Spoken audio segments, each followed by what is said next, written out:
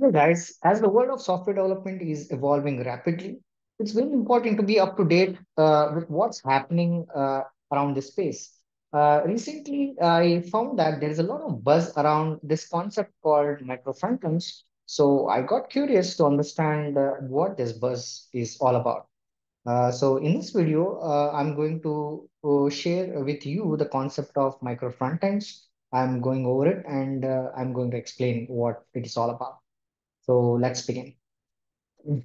But before explaining what micro frontends are, it's very important to understand what microservices are. We already know what microservices are, but still, let's go over them. Go over this concept one more.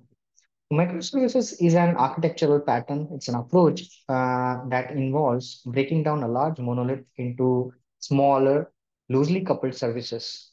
Each service focuses on a specific business functionality and can be independently developed, deployed, and scaled.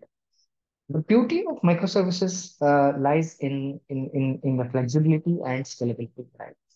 Since each service operates independently, developers can use different frameworks, languages, programming languages, databases for each component, depending on their requirements. So, moreover, the modular nature of microservices allows teams to work on different services simultaneously without affecting the entire application. So, that's the beauty of it. So this is about microservices we talked about. Now let's move on to what are micro frontends, right? So in a micro frontend architecture, the front end is split into smaller self-contained modules, each responsible for specific part of the UI. These modules can be developed and maintained separate teams, making it easier to manage large and complex front-end code bases. So, what are the key differences? One is about the scope. Microservices primarily deal with the backend part of the application. They focus on the backend and business logic and data processing, whereas micro frontends uh, applies the same principles of microservices to the front end, dividing the UI into smaller and manageable parts. Right. And next is about the flexibility and the independence. In microservices, each service can be deployed independently without affecting the entire application and other services, right?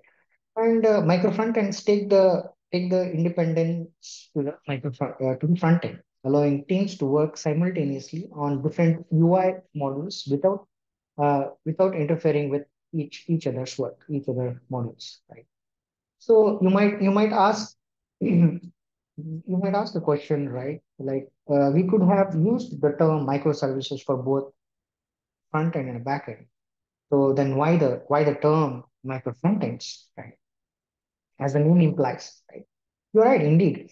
You are correct that the microservices concept can be applied to both front end and a back end of an application. However, the reason we have a distinct term like micro frontends is to emphasize the application of microservices principles specifically to the front end, that is UI layer of a software system. So the primary goal behind using the term micro frontends is to address the challenges and complexities that arise in front end development, especially when dealing with large and complex user interfaces.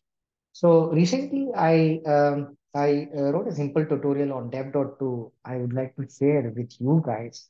Uh, I have specifically explained the differences between microservices and micro frontends, how they are different, and by scratch. I mean, like, I've explained what are microservices. I've taken a simple Node.js application and I wrote a simple tutorial explaining how microservices work in an application. And similarly, I have taken a simple Node.js application and wrote what are micro frontends and how they work in real life scenario. So we can go over this particular practical tutorial that I have written, and I'll share this link in the comment section or in the description of this video. And yeah, you can go and try and and understand how microservices and micro frontends work. Hope you guys like this video, and if you guys like this, keep supporting and share with your colleagues. That's it for today. Thanks.